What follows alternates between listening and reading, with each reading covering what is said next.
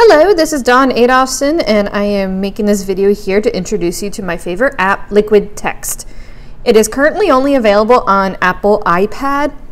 However, I just read on the website that they are working on a Windows edition that I think would be great for Microsoft Surface or other Windows-based tablets. I'm not sure about Android just yet. But I do run it here on my iPad, and I love using my Apple Pencil along with it. You do need an iPad Pro to use the pencil, by the way. So when you first come into the app, this is the main screen. I like to organize everything I'm working on by folders and by the course, and then I'll archive them when I'm done with them. But we're going to jump into one of the courses I'm taking, and my favorite thing to do is to create a document for each week of the class. That way I know exactly where things are organized and I can get back to them. So we're going to jump into what I've done recently. And it looks like a lot, but I'm going to walk you through what all of this is right now. So on the left-hand side, you'll see these are the documents that the instructor assigned for us to read this week. What I usually do on Monday is I upload all of them into here. And it's really easy to upload. You can come into this plus at the top here to see all of the documents, and you can quickly add them either from a URL that you have directly from the PDF, or if you have your documents and your files. I also use AirDrop a lot, so I'll pull it up on my Mac computer and AirDrop it right to my iPad, and I can put it right in the LiquidText, or I can share it directly from Canvas into LiquidText. So there's multiple different ways you can upload your documents. And then I organize them into here. This is the doc pane. This is where you can see all of the articles at once. And you can actually view more than one article at the same time. So if I come in here and open more than one article, I can look at them on the exact same screen. So you can see I'm controlling the one on the top or in the middle. I can use the pinch to zoom or zoom out like you would for a normal photo on your iPad. There we go. I also like to look at just two or one at the same time because my iPad is smaller, but if you're trying to compare multiple articles and find similarities or differences, compare and contrast, that's very helpful. But then when you're looking at just any article, I like to bring it up nice and big, and then I can start reading. So this is where my Apple Pencil comes in help, because I can highlight everything with the controls on the bottom. So you'll see there's a pen where I can write anything I want on the screen. Just like that. I can change the colors. I can use just a regular highlighter. And I can also use text select. So you don't have to have an Apple Pencil to make this work. The text select is my favorite tool right now because I can select anything that I want. I can draw these little dots around, and I can highlight something. I use different colors when I study, so yellow I like to use for main ideas. The purple I like to use for anything that's related to a study or the author's purpose. And green I like to use for examples, etc. I'm sure you have your own method. But what's great about using text select, which you can do with just your finger as well, is that at the top you'll see highlight view. This is one of my favorite features. So once I finish reading an article and I want to go back to it and review for discussion or define something and I can't remember where it was, I just tap on highlight view and I can squish the screen together. What I'm doing is I'm pinching my fingers to kind of squish everything together. And if you notice, what's happening is it's only showing me what it was highlighted on the screen. So it jumps ahead. You'll see page 2, and then I'm on page 3, page 4. I can quickly see just what I've highlighted or what I've taken excerpts of. Awesome. That's the highlight view, one of my favorites. Let me take that off. Awesome. All right, let me go up. Okay, and then what you'll also see on the left-hand side there is I've written a note, and there's that little blue arrow. If I tap on that blue arrow, you'll notice something, that it automatically uploaded another article. That's because I made a connection between the two. So I read this article by Mayer and then another one by Clark, and they were talking about the same thing. So I wanted to connect the two so later I can reference the two. I'm going to erase that to show you. So all I have to do is to use the pen tool and just draw a line between the two, and it will automatically create this little moving line. And that just shows me that I've made a connection.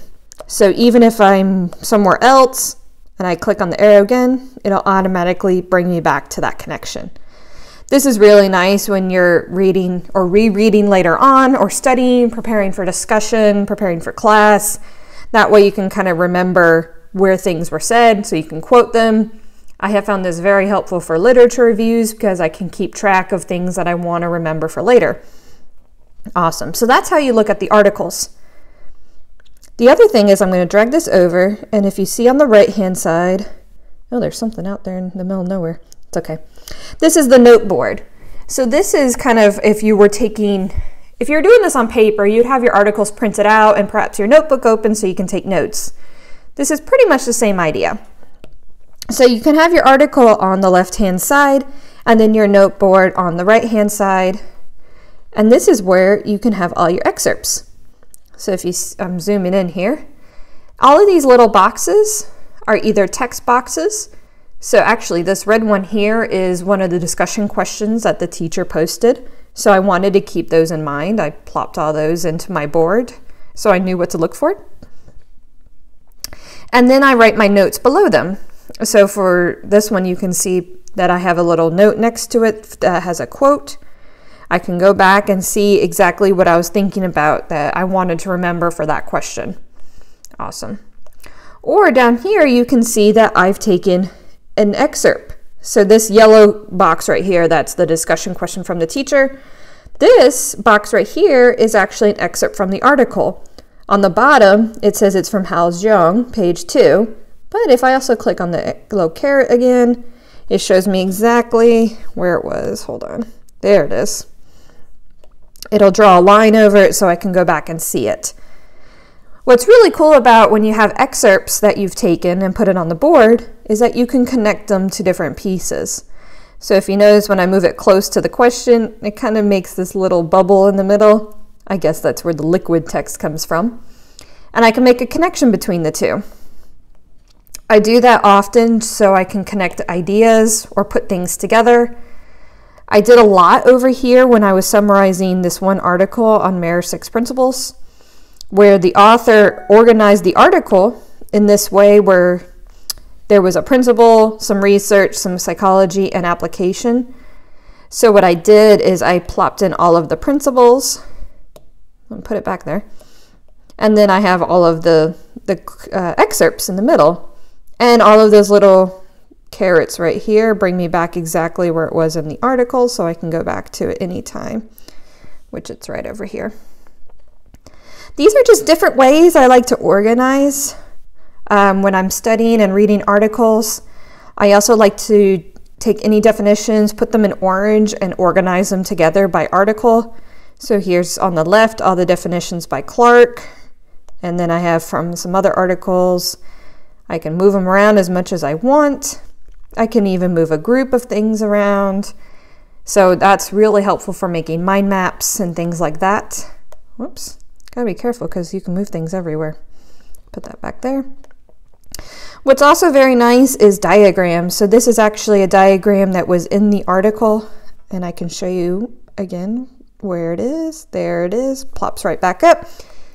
And I can draw right on top of it. So if you've seen, I've made some notes here that I can go back to, and I'll put that back. There we go. I can highlight on top of it. I can put quotes right on top like I've done down here below. And it just helps me organize everything together. Zooming out again. Sometimes I mix quotes along with notes. So here I was just organizing all of Gagnet's events, 9 events that were quoted in an article. There it is, going back. And generally that's the note board. I've seen different strategies here. I've seen some people that do a lot more handwriting on the screen with the pencil, or I like to take a lot more excerpts and kind of organize them and color code them, put them together. What's new is now you can increase the font size, so sometimes I make things bigger, so if there's a question and an answer, I can put those together, etc. So this is how I like to read all of my articles right here on LiquidText. I don't have to print anything out. I can get back to them very quickly. Some of these are PDFs that the teacher's given, or sometimes they're actually websites. Looks like that's a doc file. Where's the website? This one. This was a blog post that the instructor wanted us to read. So I went to the website and exported it as a PDF so I can have it in here. But you can also import websites as well. Sometimes it doesn't format exactly, so I like to export as a PDF before I put it in there. But generally, that is LiquidText. The question mark in the top right-hand corner kind of shows you a little bit more of all the different features that you can do, and it has quick little videos of how to do all of the things that I just showed you. So if you wanted to download the app, you can just come in here and look at the help videos that they have. And I also recommend that you get the pro version. There is a student discount, and if I remember, it was about $20. I know that sounds like a lot for an app, but for me, it has been worth it, and that's the student discount. So when you sign up to get the app, make sure you look for the education or student discount when you download it. You can download the trial version and play with it, but you just have limited features. But generally, this is LiquidText. If you have questions or you just want to look at it with me in person, or have any questions, just let me know. I'm more than happy to answer any questions or tell you a little bit more how I do my reading. But I hope you find this app helpful. If you download it and love it, I'd love to hear from you and hear your strategies for organizing and reading all the material. But until next time, I'll talk to you later.